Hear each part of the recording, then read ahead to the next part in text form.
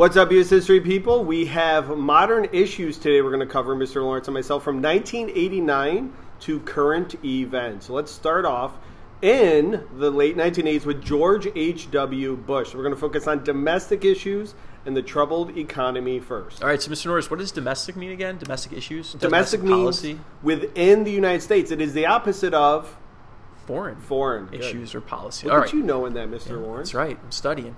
Exam coming up. All right, so troubled economy. So George H.W. Bush, our first president, George Bush, is in the office in 1989 after President Reagan. And unfortunately for him, in office, he is going to face an economic recession, which is an economic downturn, like the visual in the bottom right-hand corner, in 1989.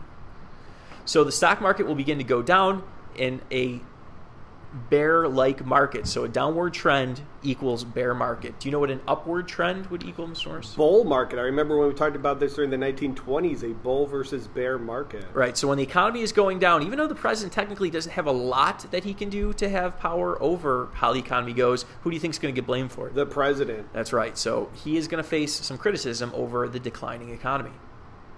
So let's talk about the LA race riots in the early 1990s. This was in reaction to Rodney King, seen here, was pulled over by the LA police, and he was beaten for several minutes, dozens of times with nightsticks by the police. And the police officers were found not guilty. They were acquitted, and many people in Los Angeles were upset, and for several days there was rioting throughout the city. And you see here, looting was occurring, businesses were being burned down. There were billions of dollars worth of damage to the city of LA. All right, so Bush administration within foreign policy. We see the end of the Cold War. So the official end of the Cold War really happens under President Bush. In November 1989, the Cold War comes to a symbolic end with the collapse of the Berlin Wall, representing the end of communism in Eastern Europe and eventual end of the Soviet Union. Jumping on over to Panama, this is located in Latin America. The United States arrested the leader of Panama, Manuel Noriega, for drug trafficking into the United States in the early 1990s. So the United States realized there were lots of drugs coming from the country of Panama, maybe through the Panama Canal, I don't know, and they arrested the leader, Manuel Noriega. So this was part of the United States, what was called the War on Drugs, which is really started under President Reagan and really continues to this day with varying amounts of success, we could say. For sure. All right, the first Gulf War, also one of the big events under President Bush, first President Bush time in office. It was the first Gulf War, started as a result of Saddam Hussein's Iraq invasion of Kuwait and disrupted the trading of oil. So as a result, the United States and the United Nations come together and create a coalition to invade Kuwait, kick Saddam out of the tiny country of Kuwait and back to his home nation of Iraq. Very short war, just a couple months long, and Saddam's army was pushed back successfully. All right, jumping over to Bill Clinton, we have domestic policy, again, things within the United States. His wife in particular, who is now the former Secretary of State and New York Senator, Mrs. Clinton, she pushed for health care. He examined the idea of expanding health care to those who didn't have it, who don't have it at the time. And this will come to fruition under President Obama with what we know as Obamacare. So unfortunately for President Clinton, not only was his health care laws not pushed through, but also he faced scandal and impeachment. He is the second president ever to be impeached, and this happens as a result of lying to Congress. Clinton is the second president to have been impeached by the House of Representatives. You know who the first was, Mr. Norris? Andrew Johnson was the first one. That's right, during Reconstruction, the vice president of Abe Lincoln. Very good. I was going to say the United States. No, he was not. Well, he was a vice president.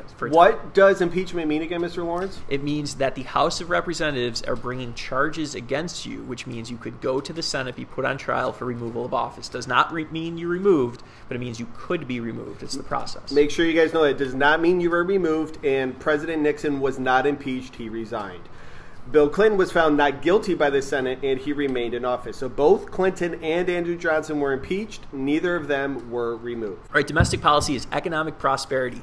Bill Clinton will leave office as a very popular president, a lot having to do with his economic prosperity that develops the country, or envelops the country, during his presidency. So a booming economy created the North American Free Trade Agreement, or NAFTA, which is free trade between the United States, Canada, and Mexico. Even to this day is considered to be controversial because it could lead to the outsourcing of jobs to other countries, but it did bring lower prices for Americans on many consumer goods.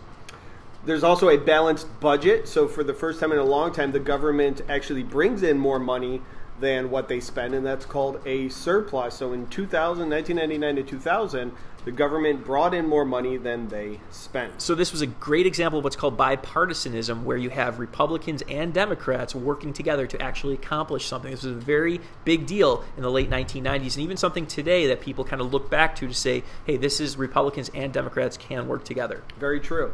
And then we see rapid technological growth, especially with computers, whether it's here, this Gateway, which you probably have never heard of, Dell computers, you name it. Computers became very, very popular in the 1990s. I remember getting my first computer with the internet in 1996. I was in 8th grade. I'm getting a Dell. You're getting a Dell? Dude, you're getting a Dell? That's right.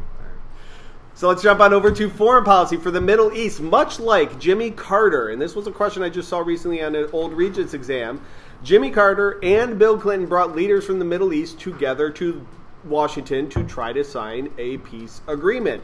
So there was an attempt to stop the violence between Israel and Palestine and bring peace to the Middle East. Here is the leader of Israel. Here is the leader of Palestine. And he brought them there to try to hug it out and make things be more peaceful. Unfortunately, I think the Prime Minister of Israel was assassinated by one of his own citizens because of this peace process, and there's some people who were so against both sides coming together. Unfortunate. Just like Gandhi was assassinated by a Hindu, he was assassinated by one of his own people. Right. All right. So the Balkans, also another major issue of the 1990s. The United States will involve itself. The U.S. led a NATO intervention to stop ethnic cleansing in the former Yugoslavia, something you talked a lot about last year in Global 2. Ethnic cleansing, a form of genocide, just a different term, unfortunately, in the former Yugoslav Republic, breaking away, causing conflict with different regions, and the United States will lead a NATO mission to help prevent some of this violence. And remember, NATO was formed in response to the Soviet Union to keep communism from spreading. It's still around today, and they tend to intervene in certain areas militarily to try to help restore order or keep peace. All right, so with the end of the Clinton administration, George W. Bush is elected in 2000. 2000 is a very controversial election year. So what happens is a contested presidential election between Al Gore and George W. Bush. So Bush v. Gore, 2000, Supreme Court case halted a Florida recount of votes. So we do know the president is elected through the Electoral College. That's right. So each state gives electoral votes to one candidate. It came down to the state of Florida. There was questions about how many votes each candidate received. They were recounted over and over again until the Supreme Court stepped in and said that recount must stop. And ultimately, stopping the recount gave the election to George W. Bush. That's what this dude's doing. He's recounting a ballot. Look at the size of his eye. It's enormous. He's got a big eye for counting. Yeah, he does. Gore will win the popular vote. He actually will get more Americans to vote for him than George Bush did. But because George Bush won more electoral votes, he became president of the United States. And this is one of the biggest criticisms of the Electoral College is you can actually have more people vote for one candidate, but they lose the election because they did not win the right states. So this is something that's, to this day, controversial about the Electoral College. Rare that it happens, but it can happen, as we can see in 2000. 8 months into George Bush's presidency, September 11th, 2001, the attacks in Washington, D.C., New York City, and Pennsylvania occurred. And they were terrorist attacks against the World Trade Center and Pentagon that resulted in thousands of casualties. So this is probably one of the most significant events on this current issues that we study, really reshaping the federal government and also reshaping the world, as we'll see. And if you've ever been to an airport, airports are drastically different today than they were prior to September 11th. So George W. Bush's domestic policy, one of the big acts that is passed under his presidency immediately after 9/11 was the Patriot Act, which was a law passed giving federal government more authority in order to pursue possible terrorist threats. So some people became concerned that this limited civil liberties in order to protect the country. That continued debate we've talked about going back to Korematsu, going back to the Alien Sedition Acts. Does the government have the right to limit civil liberties in order to protect our safety? We know in times of war and crisis, your rights go down. Down. We saw that in the Schenck case as well. You can't yell Fire. In a crowded. Theater. Very good. But you can yell theater in a crowded. Fire. Fire hall. Oh, okay.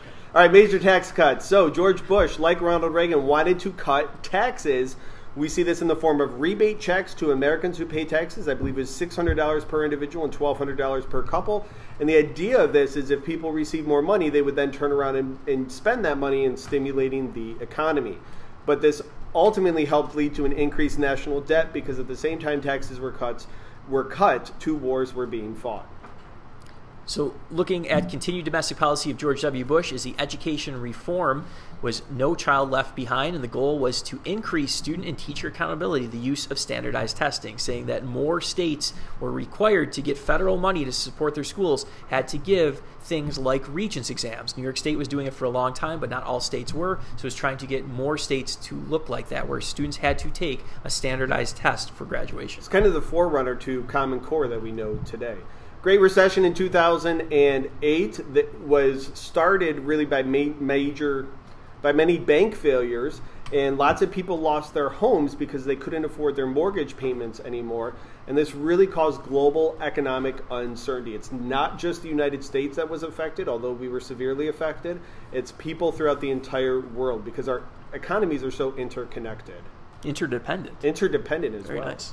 All right, so Bush administration foreign policy, the invasion of Afghanistan that happens immediately after 9/11. The goal was to remove the Taliban and dismantle terrorist organizations. So the Taliban was the Afghan government that was harboring Al-Qaeda. So President Bush said, you either give up these terrorists or we will invade. They did not, which brings the United States into Afghanistan, which is still technically our longest war in American history. Now, a separate war, the invasion of Iraq, this deals with removing Saddam Hussein because George Bush stated that he had weapons of mass destruction. Now, no weapons of mass destruction have ever been found, but that was the reason at the time. And look at this dude. He's a big guy right here. Yeah, looks very disciplined. He does. All right, Guantanamo Bay is a very controversial issue under President Bush. Happens as a result of the War on Terror. Is a controversial prison camp on American naval base in Cuba where suspected terrorists were held without trial. So some people criticize this because it kind of goes against the American Constitution of habeas corpus, of holding people in trial who commit crimes. But again, this has been looked at differently because these were terrorists or accused terrorists on a battlefield. So to this day, still a controversial issue. And it's in Cuba, not the United States, which complicates it even more. Correct. All right, last president we'll finish up with, the President Obama for domestic policy. Remember, Great Recession, he walked into that, and then we had the stimulus plan, which was government deficit spending. We saw this under the New Deal, that the government spends money to help stimulate the economy. So this is going to be a goal of President Obama. One of the probably most significant acts under President Obama is a President's Health Care Reform Act, government health insurance mandate, saying that all Americans had to have some form of health insurance. It wasn't necessarily government-provided health care, but it was saying that all citizens had to actually get their own health insurance. And a continuing theme from George W. Bush's presidency is surveillance. NSA, or the National Security Administration or agency, they would use technology to collect data on people around the world to prevent security threats, whether it's through text or emails or phone conversations. If you've ever heard the name Edward Snowden or WikiLeaks or anything like that, it kind of details the government collecting information not just of suspected terrorists, but of Americans. So what was sometimes referred to as a domestic spying program. All right, jumping on over to immigration. If you've turned on the news at all today, you'll hear lots about illegal immigration, especially along the Mexican border. So there is reform plans call for strengthening border security and also providing undocumented immigrants with a legal, simple, and efficient way to earn citizenship. So these people who are in our country, who came to our country, what is the option for them to become citizens? And there's even a push for companies that hire undocumented workers to get some sort of fine or punishment. All right, finally, President Obama's foreign policy, a drawdown in Iraq. One of the reasons why President Obama was elected was because of his outspoken views against the war in Iraq and its unpopularity at the time when he was elected. So his platform was to remove American troops, the removal of all American troops, and officially ending combat operations in Iraq. Now, jumping over to Afghanistan, we have a surge in Afghanistan in which the number of troops were increased to help promote stability and combat the rising Taliban threat. So the Taliban government that was overthrown after 9/11, they were kind of making their way back. So the U.S. has sent more troops in there to combat that. All right, that is everything up to current event stuff, and you were done learning new U.S. history stuff this year. So congratulations. It is review time, and you're going to do well on the exam. Good luck.